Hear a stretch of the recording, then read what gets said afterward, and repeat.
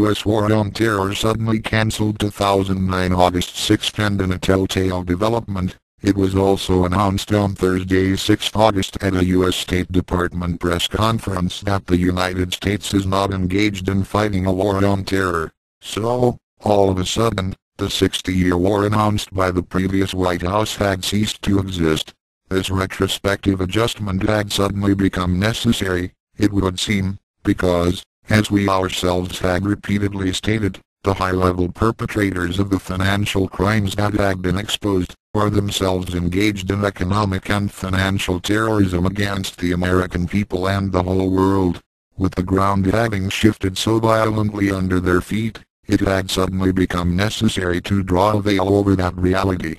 This news was sourced from www.worldreports.org/news. Click on the article August 17, 2009 titled Evaluation Swindle to Save Themselves and Profit. I am searching for confirmation of this. If you find any, please send message to me with web address and note supports this YouTube.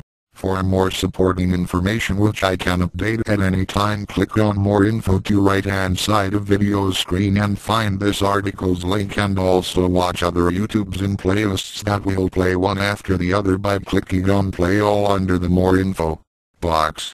Be sure to check out my other playlists you will find by clicking on my channel link above more info. Thank you White Knights, and then in that channel page, which is also www.youtube.com/thankyouwhite-knights, click playlists at the top.